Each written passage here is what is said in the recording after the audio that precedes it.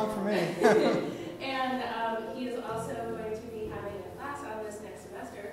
So if this stuff super interests you and you want to take that class, I believe registration is still open for that, and you still have some space in that. Lots of space. Lots of space, yep. So there's still space in that class also. I did not introduce myself. I'm Susie. I took a few of Cassandra's classes, and I've lectured with a few of Cassandra's classes, and I really enjoyed Cassandra's classes. So, here's Dr. Cassandra and his book. Oh, I don't know. That's tough. You made it hard for me, Susie, because I can't promise you all are going to have fun, but I'll try to make this interesting for you. Yeah, so I'm Graham Cassano. I'm an associate professor here in the sociology program in our department. And my main field of study is social theory and the sociology of culture, as well as urban sociology. But I haven't written on urban sociology before. So my first book was on movies, and my second book was on music, and now I'm working on this book about Pontiac. And let me say that, you know, this book is in a sense a long time in coming, because I've lived in Pontiac now for 12 years. And I honestly, I've been a little bit reluctant to study the community I live in, but Pontiac is such an amazingly rich and interesting place that it was really hard to resist. But what really happened was my life changed radically about almost 6 years ago now, when as a family we all went out and got bikes. It was in May, and it was after a really bad winter. You know, I think you might remember those winters where we had a few days of 20 below weather. They closed the University of Michigan. It was so cold. After that winter was over, I had to get out. And so we got some bikes, and we started biking around Pontiac. And of course, getting to know a city in a car is never really getting to know the city. You might be going to visit people, you might know your directions around, but it's a very different experience on a bicycle to get to know a city, a small city like Pontiac. And we were biking around Pontiac. It was a year ago last April, or last May, I think. A year ago last May. We were biking around Pontiac, and we came to this area that was kind of fenced off, but kind of not. There were openings in the fence, and we didn't know really where there was a pathway, there's a road leading in there. We didn't know where it led. We're kind of a little bit nervous about going in there, but we decided to bike down the pathway. And first, we were just encountering trash everywhere. It was on a road, and there was just dumping everywhere, trash everywhere. But as we went down further in the road, we actually started to come to Crystal Lake. So where we entered, if you look at that map, we ended up there on Gillespie Street. Right?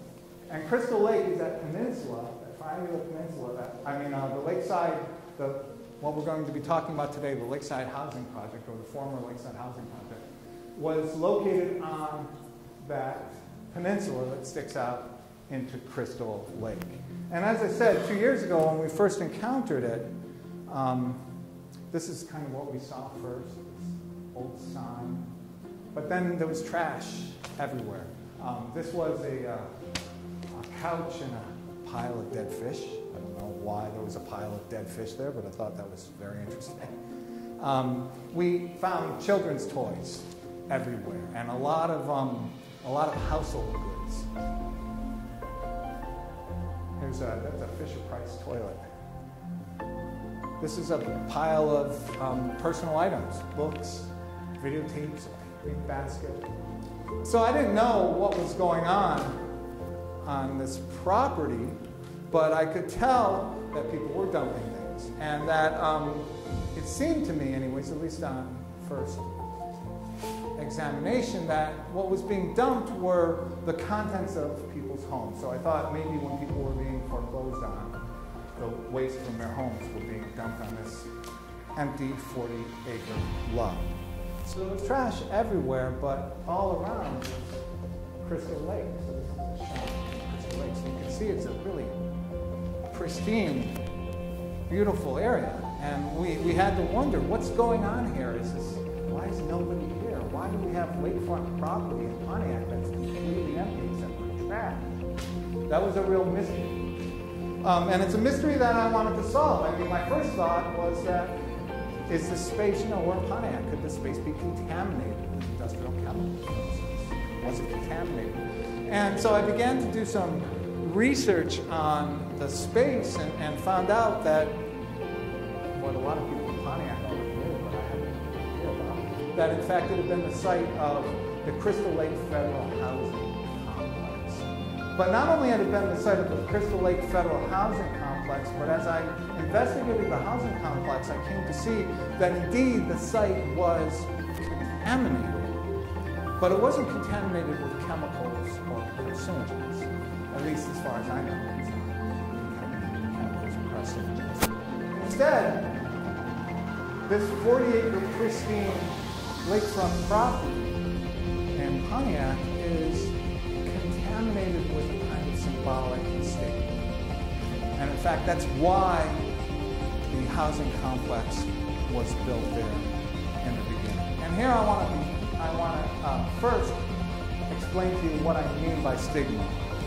And here I'm following the work of the social theorist Erving Goffman. And Goffman says that, in a sense, stigma is deviation from an accepted norm. At the same time, mere desire to abide by a norm is not enough. For in many cases, the individual has no immediate control over his level of sustaining the norm. It is a question of the individual's condition, not his will. It is a question of conformance, not compliance. Those unable to conform become others or strangers. At the extreme end of the spectrum, stigma represents more than mere deviance. It is a pollution, a violation of the sacred, a contagious defilement. That's Goffman. Stigma, then, for Erving Goffman, is an imposed and projected identity that attempts to defile the stigmatized and to shame them.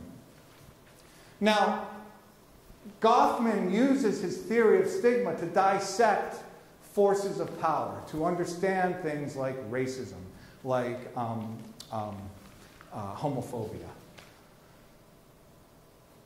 And yet, for Goffman, he never really recognizes the relationship between his notion of stigma and social space. And it's a later theorist, Luc Lequant, who worked with Pierre Bourdieu, who takes Goffman's theory and extends it to argue that, in fact, space has a productive impact upon stigmatized identity. That certain spaces can sustain, reproduce, and often intensify the dominant community's pre-existing prejudices. The Lakeside homes produced stigma, I will argue in this paper, because they occupied a space that was already stigmatized. And we'll talk about why and how that happened. And here I want to now kind of walk us through the history of this piece of property, this peninsula in Pontiac. And that history begins, the farthest back I found is 1886. In 1886, that peninsula that's now sticking out into Crystal Lake, at that time, it stuck out into what was called Mud Lake. Originally, the original name of Crystal Lake was Mud Lake. And it was a sheep farm owned by someone named William Newton. By the 1930s, that same piece of property was owned by a name familiar to all of you, Matilda Dodge Wilson. And in fact, my friend Mike McGinnis often jokes that that piece of property could have been where she built Oakland University. And it certainly could have been. It certainly would have been more convenient for me. But when Matilda Dodge Wilson owned that property, it was still largely undeveloped and largely out of sight, except from the city's municipal golf course. By the time the Lakeside was owned by the Oakland Housing Corporation in the 1940s, it had become the site of wartime housing for mostly black workers. All right? Now, before we get to the subsequent history of the Lakeside, I want to talk about real estate more generally, and in particular, the relationship between real estate and white supremacy. As I often tell my students, when I started my sociological career, I never for 1 second thought I would be interested in the history of real estate. Right? In fact, there's very few things that I could have thought of that would be less interesting to me than the history of real estate. But as my research has developed and I've become one of the experts here in racial and ethnic relations, I came to understand that you can't conceptualize inequality in the United States, and especially racial inequality in the United States, without understanding the history of real estate. And for me, that history begins especially in the 1920s, as African Americans were coming north during the Great Migration. There emerges this popular trend that first emerged in the Midwest, but then overtook much of the rest of the country. And that was to impose what were called restrictive covenants on properties. Now, a covenant is an agreement among neighbors. So these restrictive covenants would usually govern property in an entire neighborhood. And these covenants, you know, some of them are fairly obvious, and you probably have these on your property as well, if you own your property or your parents do. For instance, I cannot build a billboard on my front lawn. Right? It says that right in my deed. I can't have like a huge advertisement. I can put up a political ad, but I can't have like a huge advertisement for Nike or something like that on my front yard. Right? That's written into my deed, and it's an agreement among all the neighbors in the neighborhood that nobody will have a billboard in their front yard. Fine. Okay. But these covenants were not just about how the neighborhood looked. They were also about who occupied the neighborhood. And so when we first moved to Pontiac, the previous owners of our house gave us a copy of the deed. And the deed looks like the deeds that exist in many parts of Pontiac. And you can see it here. This is the deed. And you can see the first indenture. The indenture, however, is subject to the following restrictions, which run with the land and be binding upon the parties of the second part and their heirs and assigns. The premises herein described shall not be sold, assigned, leased, or rented to anyone other than a person of the Caucasian race. Right? These restrictive covenants covered property in much of Pontiac, much of Detroit, much of Michigan, much of Illinois, much of South Carolina, much of New York State. They spread all over the country with exactly that same language, keeping African Americans out of quote-unquote white neighborhoods. Right? Now, these restrictive covenants certainly limited African American access to property. But limiting African American access to property did not just have an effect on African Americans and white Americans in the 1920s. In fact, it had generational effects over time. As many of you know, if you talk to your parents and ask them what their largest source of wealth is, they might say their 401k, or they might say their house, right? Or both. Right? And for many of you, your parents, that's where, if they have any wealth at all, it's in their house. So we understand, vaguely anyways, the relationship between wealth accumulation and property ownership. But I want to put it in more personal terms for you. And here, I want to move us from restrictive covenants to redlining. Now, let me ask you, what was happening in the United States in 1929? What was the most important event of 1929 in the United States? Yes, and say your name again? Mitchell? Mitchell, yeah. Stock market crash? The stock market crash, absolutely, which led to what? What was the effect of the stock market crash in 1929? Great Depression. The Great Depression, absolutely. Now, the Great Depression coming in 1929 was just about 12 years after the Russian Revolution, or more particularly the Soviet Revolution in Russia. And as the US economy and the world economy fell into depression, the US economy anyways lost somewhere between 20 and 40% of its overall wealth, depending on what contemporary economist tries to calculate that number. It's very variable, but even if it was only 20% of national wealth, that's a lot. And there was a real fear among policymakers that the Great Depression was going to lead to a revolution in the United States. Now, I want to make it absolutely clear, there was not going to be a revolution in the United States. At least, that's my judgment as a historian. At that point in history, it was not about to happen. The United States was not about to tip over into Soviet-style communism. But you can understand the fears of policymakers, many of whom come from the upper class and have no living contact with working class people, that they felt working class people were really angry and upset. And so Franklin Roosevelt, the Democratic president who came into office during the Great Depression, put together a series of reforms that you've heard of called the New Deal. Right? So we have Social Security today. We have unemployment insurance because of Franklin Roosevelt. As Franklin Roosevelt would often say when his friends said that he was destroying capitalism, he said, no, I am saving capitalism. Right? And he wanted to save it by giving working class people some support. But he wanted to go further than that. And he wanted working class people to have a stake in America, to feel invested in America. And he and his policymakers decided there's no better way to feel invested in America than to own a home.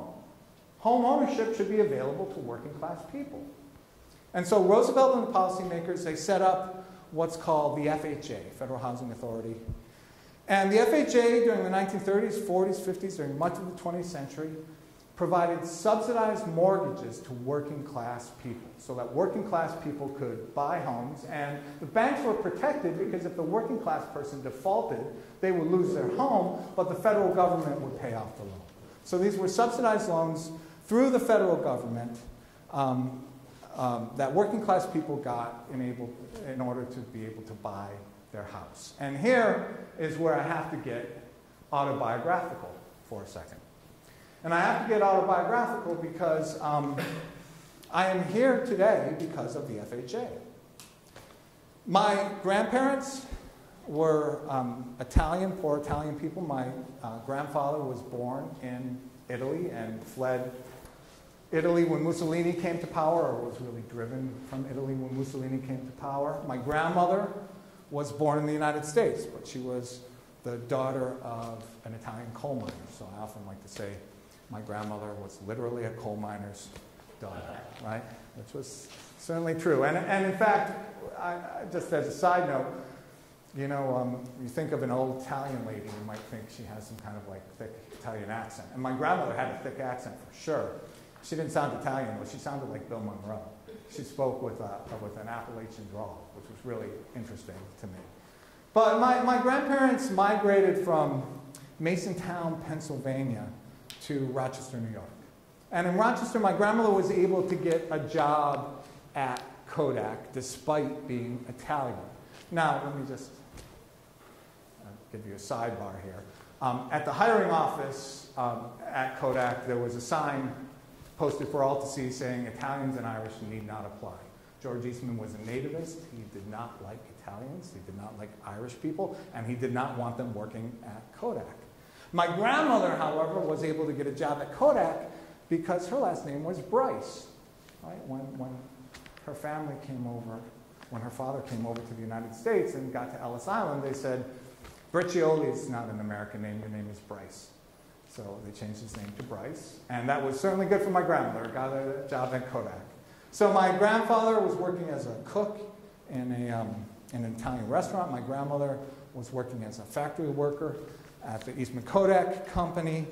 And they make it through the Depression, they make it through the Second World War. They accumulate, not much, but just a little bit. They accumulate a little bit of wealth. Wealth is the wrong way to put it because they were still struggling working class people. But they were able to apply for and received an FHA loan to buy a house in the country. Now, the country, my grandfather had this desire that now I've heard is common among Italian immigrants, which is he wanted a garden. He wanted a garden. Not for vegetables, just for flowers. He loved flowers.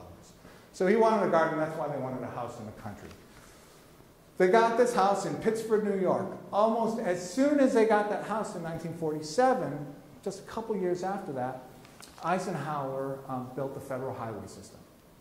Now, why am I bringing up the federal highway system? Well, because my grandparents' house, which was valuable to them, suddenly became much more valuable. Why? Because what was the country isn't the country anymore. Now it's a suburb. Now it only takes 20 minutes to get from Pittsburgh through the highway to downtown Rochester. So now suddenly, in fact, this property is much more valuable.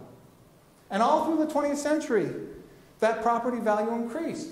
You know, real estate historians talk about a nearly exponential increase in property values during the course of the 20th century. So if you're like my grandparents and keep their house for 50 years, right, that's a serious amount of wealth that they built up over time. And what did they do with that wealth? Well, they used it, right?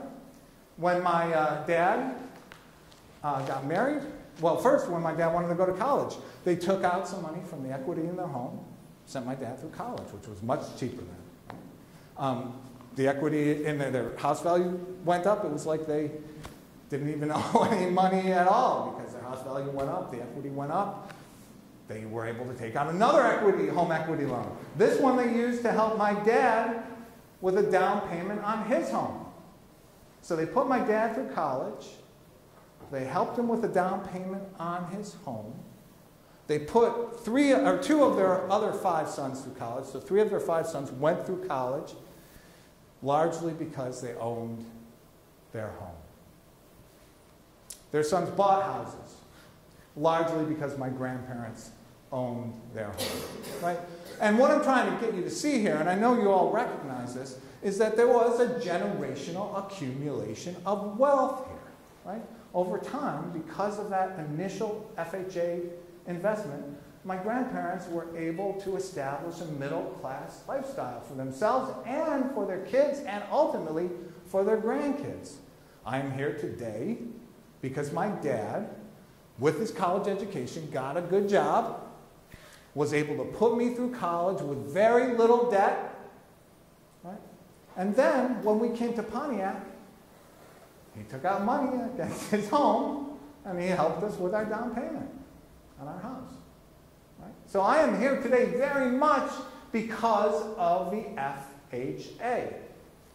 So what does all of this have to do with the Lakeside Housing Project in Pontiac, Michigan? Well, as you already, I'm sure, are anticipating, the next part of this argument is a much darker part, which is that African Americans were excluded from the same processes that generated wealth for my grandparents. Right? Now, here I want to take a step back and say that my grandparents worked hard for everything they got. Right?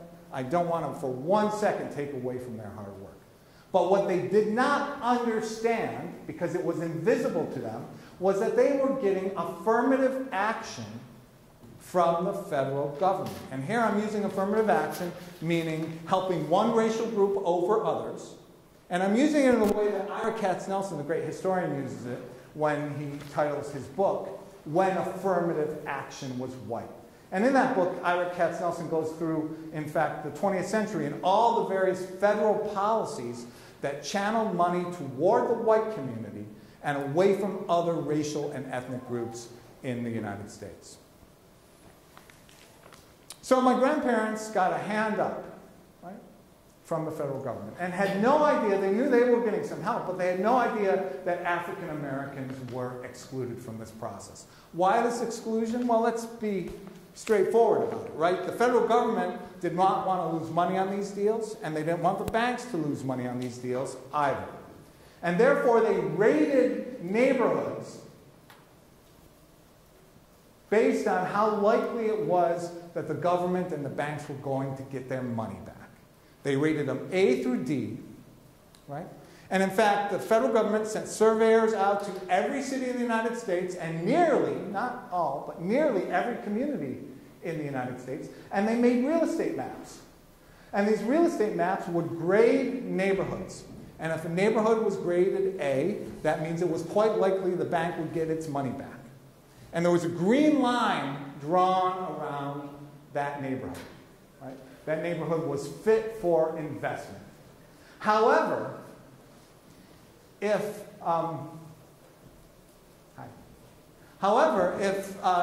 the neighborhood was considered unfit for investment, it was rated D, they would draw a red line around it, and the banks and the FHA would not invest in that neighborhood. This is from Thomas Segru's wonderful book about Detroit, The Origin of the Urban Crisis.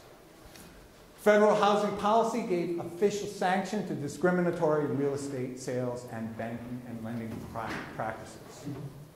The primary source used by brokers and lenders to determine eligibility for mortgages and home loans were the residential security maps and surveys developed by the Federal Home Loan Bank Board officials in collaboration with local real estate brokers and lenders. The maps carefully subdivided the entire Detroit metropolitan area and all of Pontiac and, in fact, much of the United States into sections ranked A, green, through D, red, based on a survey of the age of buildings, their condition, and the amenities and infrastructures in the neighborhood. Most important in determining a neighborhood's classification was the level of racial, ethnic, and economic homogeneity, the absence or presence of a lower grade population. And that lower grade population here is not just code for working class people. It was code for that. But it's also code for black people.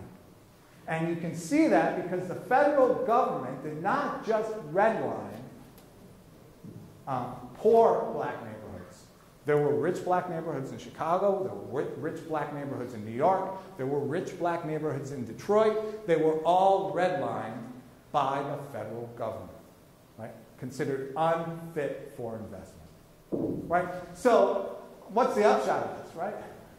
Well, when we think about the wealth gap, and we're not going to go over that now, but when we think about the wealth gap between black Americans and white Americans right now, with median wealth for white Americans being about $120,000 and median wealth for black Americans being between $7,000 and $10,000. Right? That's a huge gap. Right? Part of the reason that gap exists, at least from my perspective, is because of the history of real estate, the way African Americans were excluded from this process. All right, so policymakers around Roosevelt were not stupid. They understood that, in fact, African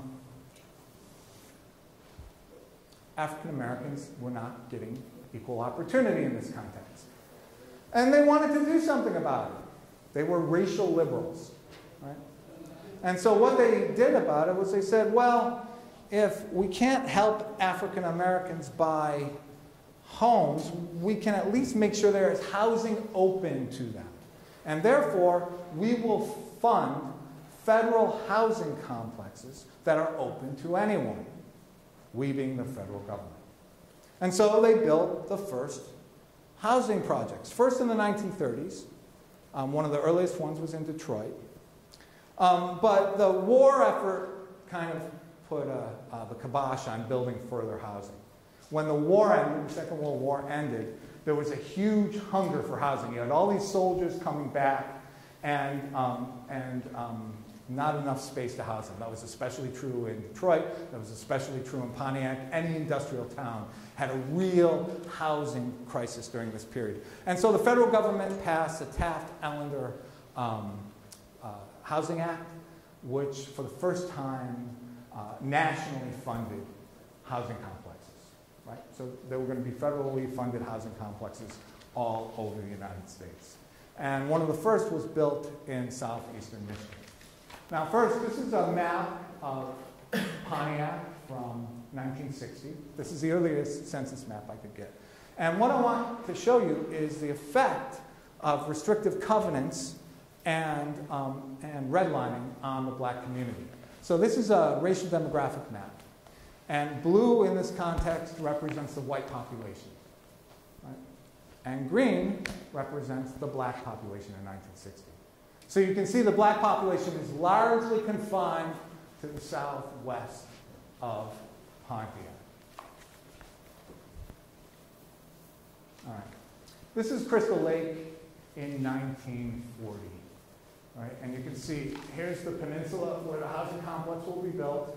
This is Crystal Lake, which at that point was still Mud Lake. Right?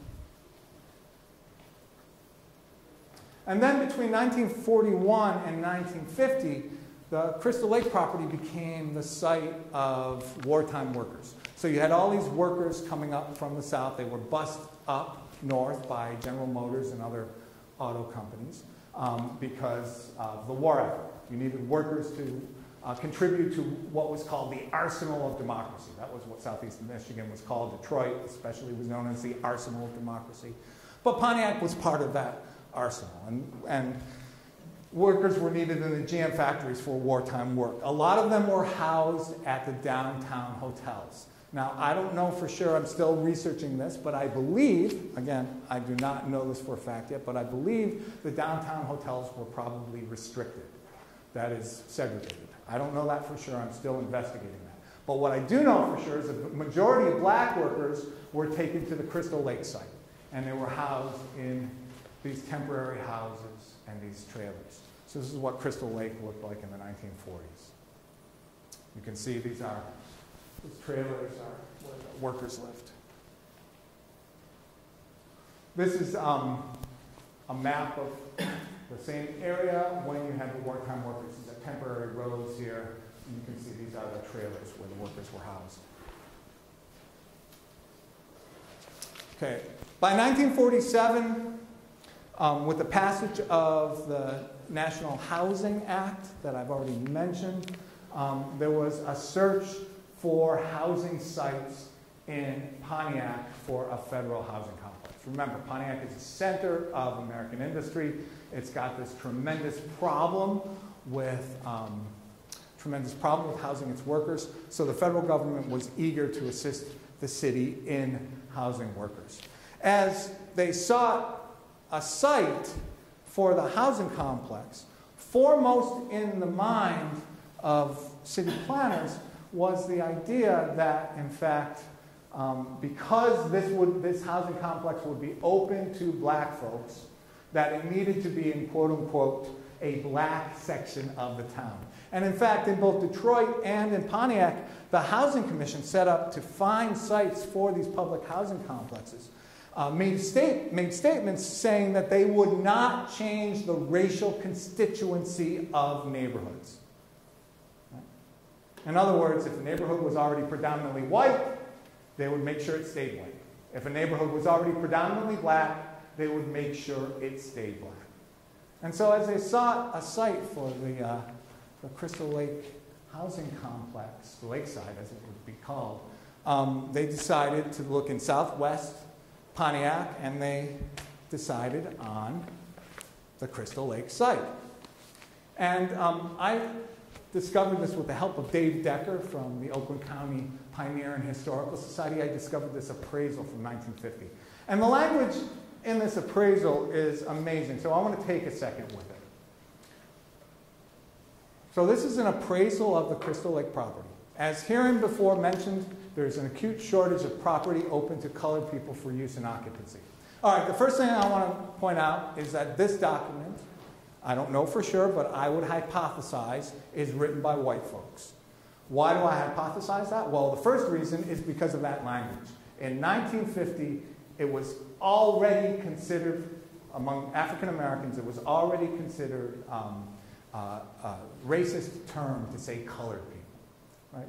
At that point, people like Dr. King were talking about Negroes, right? Not colored people.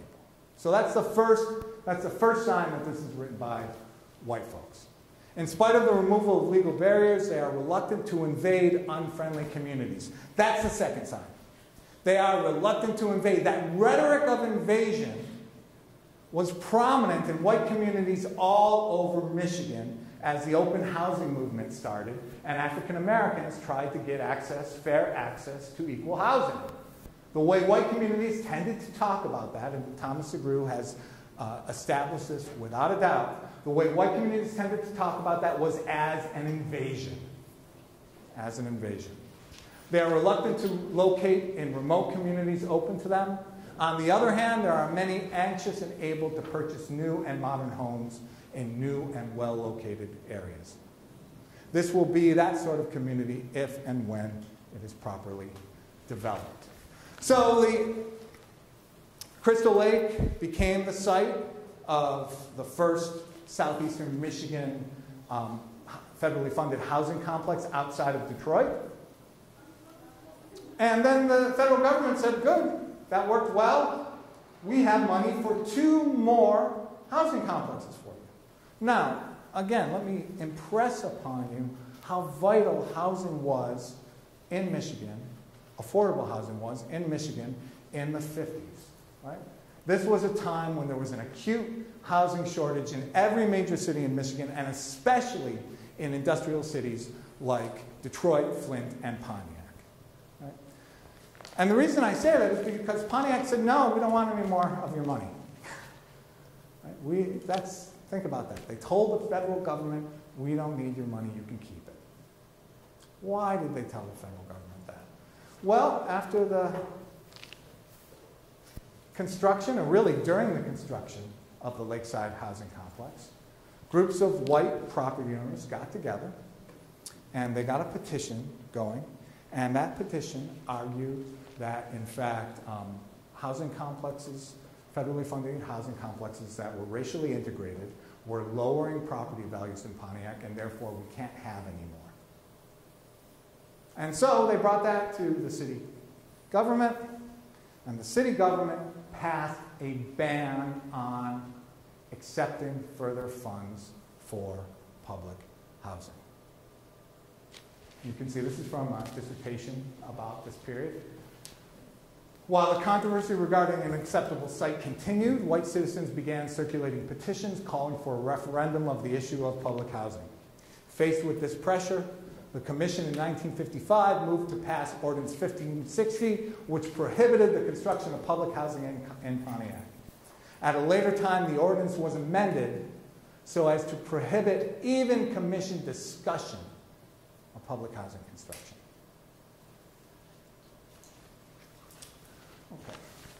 So this is the Lakeside in 1963, and now I don't know what you think of when you think of federally funded housing complexes or housing projects. You might think of a place like Pruitt, Idaho, or Cabrini Green in Chicago, these like 12-story, 15-story, 30-story concrete buildings, right? That's not what the Lakeside is.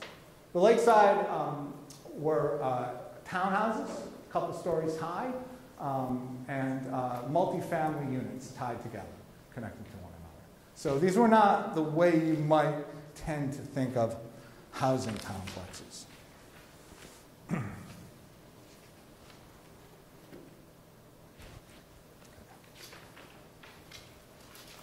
So now let's come back to this issue of stigma. And here I want to talk about why that space continues to be unoccupied. And a couple of years ago, I came across this book by Valerie Graves. Now, I don't know Ms. Graves. She's an executive, an advertising executive, I believe, who has had a lot of success in the wider world, but she came from Pontiac. And she wrote a memoir about coming up in Pontiac. And she explained in that memoir that she was raised, at least for some significant part of her life, in the Lakeside homes. And this is what she says about her experience. So she was there almost from the beginning. The earliest date I can find that she lived there was 1955. That's how she's kind of, she's a little bit soft about dates. I'm not sure why. I think maybe she doesn't want to give too much away about her age. I'm not positive about that, though. But what she does, though, is she gives some context so that I can tell she's probably living there about 1955. So this is only 3 years after the Lakeside is built. So it's in good shape. There are lots of people living there. It's full of families. It's full of African-American families, but also Mexican families and Italian families. So it's not just a black housing site. It's a site for a multi-ethnic, in a sense, multi-ethnic neighborhood. So she says, in those early days, the charming camouflage of new furniture, a clean house, reliable meals, and a peaceful environment shield me from a harsher reality. Over time, the realization seeped out of the TV that our family and our neighborhood were somehow lacking. And I began to feel deprived, a sensation that will be with me for many years and later be given names like underprivileged and disadvantaged. When I learned that our side of the lake was called Mud Lake, I felt ashamed and wondered why God hadn't put us on the Crystal Lake side. When I noticed that the people on that side of the lake were white, I wonder why God liked them better than us. Right? So that's a really remarkable passage. It's poetic, it's beautiful, captures a lot of what W.E.B. Du Bois talks about when he talks about double consciousness. Right? Graves recognizes that, in fact, her community is, she talks about it as a warm, loving community. She's in many ways happy in her home. But she also recognizes, first through the TV, that somehow her neighborhood and her life is considered by the dominant white community less than. Right? She begins to recognize the stigma imposed upon her. And the way I like to think about it is that for Graves, the geography of race written into the city of Pontiac became a kind of mirror through which she began to perceive her young self. As that geography made clear, Crystal Lake belonged to the white community. She lived beside Mud Lake. Of course, Crystal Lake and Mud Lake are the same body of water, but the shift to the older name reveals Graves' sense that she was apart and should somehow feel ashamed despite the love in her home and the sense of community she felt in her neighborhood. So public housing residents recognized the projections imposed upon them by politicians, the housing industry, and white homeowners. And some blame the decay of public housing infrastructure on the stigma produced by that racism. This is a comment from a public housing resident in Baltimore. Well, when I first moved in, it was a country club because you had services. See, everybody wants to say we became a prison or whatever you want to call it because black people moved in. But you see, if they would have given us the same services as I got when I first moved here, this place would still be looking good. But what happened was black people moved in and the services were gone. Now, I don't know to what extent that kind of direct racism that this respondent is talking about impacted the history of the Lakeside. I imagine it probably had some impact, especially when the rulers, the leaders in Pontiac were predominantly white. But what I can say for sure is that deterioration was built right into the symbolic space that these housing complexes occupied. These buildings were planned for decline. From the beginning, they were intentionally built to fail.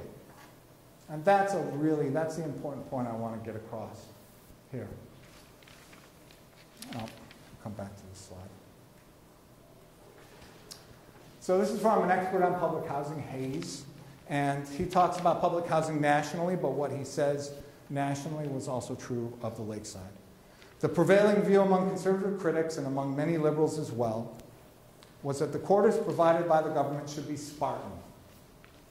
Congress placed tight limits on per-unit prototype costs, often setting them well below average construction costs for an area.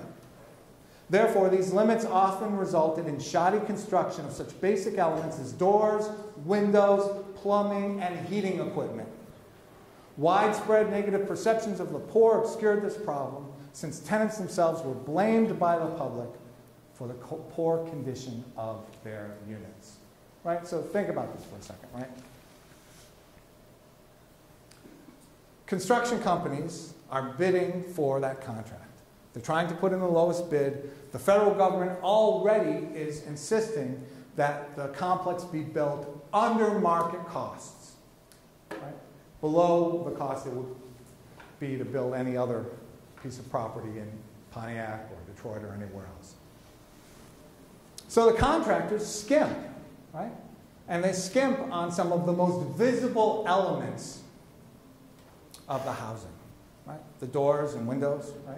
So if you drive past federally funded housing complexes that still exist in Chicago or in New York, and you see the windows boarded up, and you see the doors boarded up, people still occupying those homes, part of that is because those windows and doors were built to fail. But let's go beyond that and talk about the plumbing and the boilers and the furnaces. They also put less money into plumbing and into heating in these housing complexes. Now, I don't know how many of you own a home. You seem like a young bunch, but I'll tell you as a homeowner, if our furnace goes out, that's a huge chunk of change for us. Right? We're going to have to spend a lot of money to put in a new furnace. And we're just one house, right? If you have a furnace that's heating several homes, 4 homes, 6 homes, if that furnace goes out, it's going to cost a lot of money to fix it. Well, here's the rub. Until 1968, it was the law in the United States that all repairs in a federally funded housing complex had to be paid for through the rents. And not only that, that's bad enough, right? But not only that, the housing complex could not keep a surplus. If there was a surplus, if they had more money than they needed, they had to send it back to the federal government to pay down the subsidized loans that they got to build the complex in the first place. Now, what that means is that if you had a huge emergency repair, like burst pipes or a failed boiler, you couldn't fix it. And so what did you do? You just let it sit, right? And what happens when you let burst pipes sit? Anyone know? They ruin your house. Right? They ruin your house. Same thing if you don't repair a boiler and everything is freezing every winter, including all the pipes, and they burst, right? Ruins your house. So these are the ways in which federal policy set up public housing to fail from the beginning. All right, I want to go back. All right, so now I want to give you a sense of the durability of this stigma. So from 1953, we have a quote from George A. Isbell, who was the head of the Detroit Housing Commission. Too many public houses try to solve social problems when their real and only interest should be getting people housed. Our housing projects are rapidly becoming correctional and welfare shelters. Right, that was in 1953. Just a few years after the first post-war housing complexes were built. So the idea that what George Isbell is saying is true, I just don't believe it, not for a second. Not for a second. Now, because I'm pretty sure, based on the evidence, that what George Isbell said wasn't true, I can say that it's quite likely that what George Romney said 20 years later wasn't true either. So 20 years later, George Romney, former governor of Michigan, President Nixon's housing secretary, who put in a ban on public housing, he said, public housing units began to fill up with welfare families and many who exhibited antisocial behavior. Gradually, criminal elements, drug addicts, and other problems came to dominate the environments of these units. Right? So I don't want to say for one second that public housing had no problems. It certainly had plenty of problems, as people who lived in public housing, including Valerie Graves, are willing to talk about. But those problems were compounded by federal policy and by racist attitudes on the part of policy makers like George Isbell and George Romney. All right. Okay, by the 1980s, The lakeside infrastructure, 30 years old, was beginning to fall apart for reasons that we just talked about, and 36 buildings in the complex had to be demolished. At that point, as that was happening, the Oakland Press ran an article about what was happening, and I grabbed one quotation from the article because I thought it was so powerful.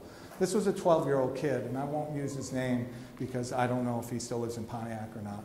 But he was 12 years old when this article was written, and he said, "Because we stay in the projects, they think we're bad kids." So you can see, like Valerie Graves, this young boy, could feel the stigma being projected and imposed upon him. Now, during the later 80s and early 90s, the lakeside, which, as you see, is on a peninsula in the southwest of Pontiac and had been largely invisible, was becoming more visible. There were luxury homes that were being built across the lake from the lakeside, and this new visibility became a problem. As one former resident put it, the city was not doing their job. They were not keeping up the outside of the lakeside. They just let it run down. Walter Norris, who was the head of the Pontiac Housing Commission during this period, emphasized both the decaying infrastructure and the exterior appearance. And he says, with a casual drive by the buildings, one can see they were dilapidated. Norris also acknowledged the Housing Commission's role in the lakeside's physical decline. He said, over the years, there's been a significant amount of deferred maintenance. Now, Pontiac's local newspaper in 1995 published a Sunday supplement called the Rental Rundown. And it's interesting to look at it. I didn't bring a picture of the opening page. I wish I had. The opening page of the supplement shows a piece of rundown public housing in Pontiac. The focus of the feature is the rise of rental property in Pontiac and the consequent stigma associated with it. In the first article, the author compares Pontiac's situation with that of other cities and towns in the majority white Oakland County. An aging housing stock combined with a 51% level of rental property saddles Pontiac with a burden unique in Oakland County. In contrast, rental units count for about 26% of housing county-wide, said the author of the article. Now, I mean, that's a funny kind of comparison, right? Why is that a funny comparison? Well, I think you all already know. I mean, Oakland County is very wealthy, and at this point, when this article was written, it was one of the wealthiest counties in the United States, and it's almost all white, except for Pontiac. Pontiac is plurality black at this point in 1995. It's not majority black, but it's plurality black. That is, there are more black residents than any other ethnic or racial group. And it's quite poor, right? And it's quite poor not because of the identity of who lives there, but because of the decline of the auto industry during this period. But still, instead of looking at the cause of Pontiac's difficulty, which was this rapidly changing political economy in industrial America, local leaders looked at the symptoms and pointed at the symptoms. And so you have another local leader saying, if you drive down the street, you can pick out the rental property from the homeowner property. We're catering to a more transient community than a family community. That's the way Pontiac has gone. And so you see the same thing emerge in Pontiac that emerged in Flint, in Detroit, and indeed all over Michigan and in much of the United States. And that is the rise of the idea that demolition of blight should replace urban renewal as the watchword for city planners. And in fact, the recent book on Flint by Andrew Highsmith has a wonderful name taken from a sign on a factory outside of Flint, and that is demolition means progress. Right? And that was the attitude that many planners and political leaders in Pontiac had. At the same time, there was the release of, in 1995, of a report on severely distressed public housing in the United States. And that report caused Al Gore, the vice president at the time, to call public housing projects monuments of hopelessness.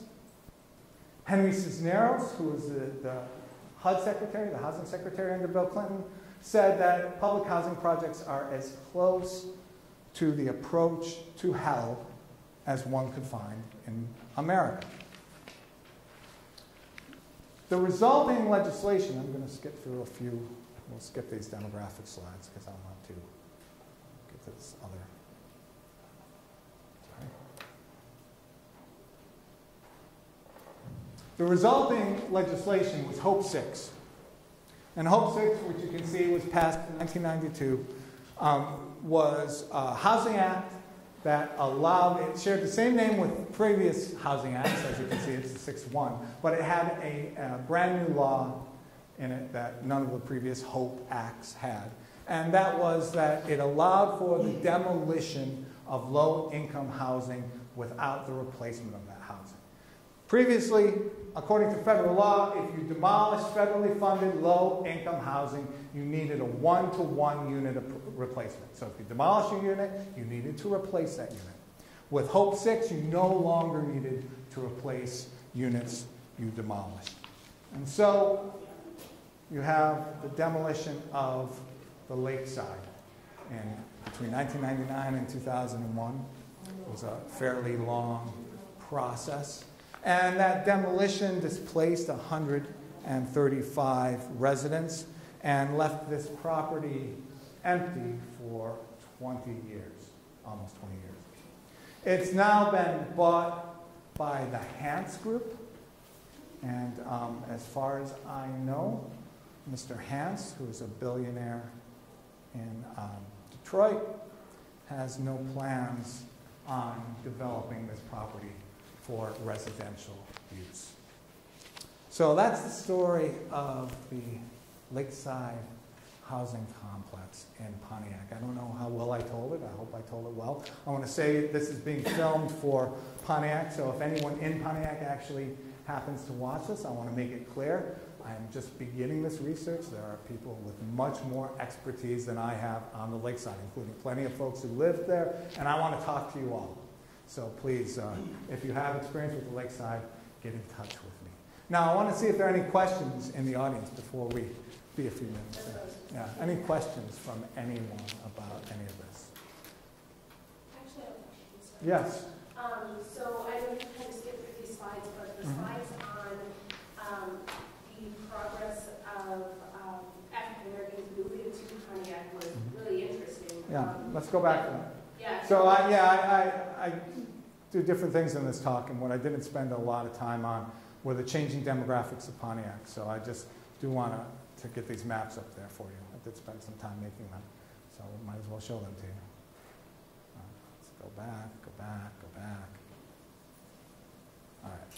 All right, so this is Pontiac in 1970. Once again, the blue represents predominantly the white community. The green represents the African American community. This is Pontiac in 1980, Pontiac in 1990, 2000. Yeah, when you went through those slides the first time, it was just amazing to see how much it grew just from 1970 to 1980. Yeah. It looked from like the size of the green area that the population almost doubled. Yeah. Yeah. No, it did. Yeah. It did, absolutely. And not only that, but also you can see the effects of the open housing movement. So that African Americans are increasingly able to live in better, or at least,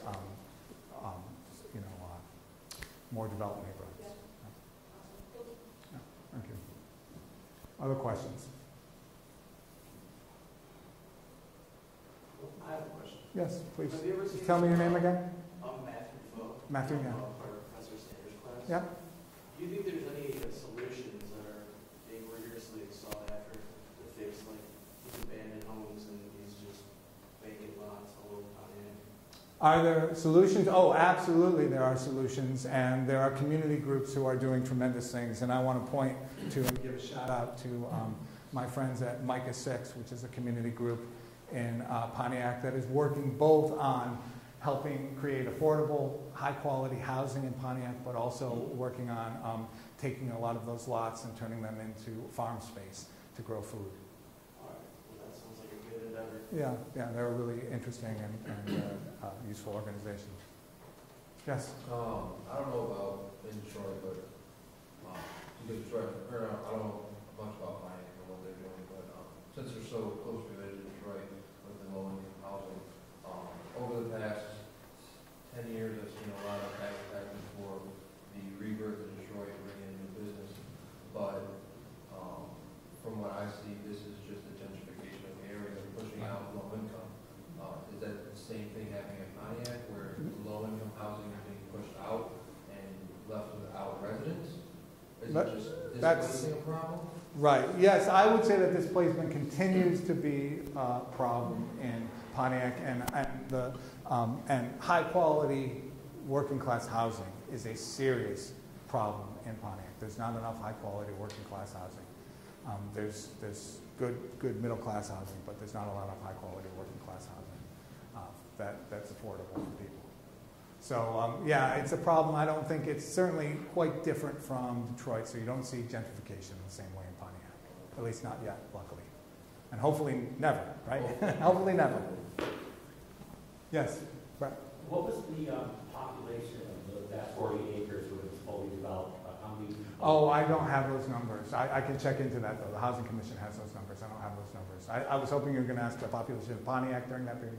Have those numbers, Right. but not of the Lakeside. There were over 600 units, though. Right. So You're not giving yeah. No. Good. Any others? All right, if you're in my intro to sociology class and you haven't signed the sheet, please do. But otherwise, thank you all for attending. Please come take some donuts home.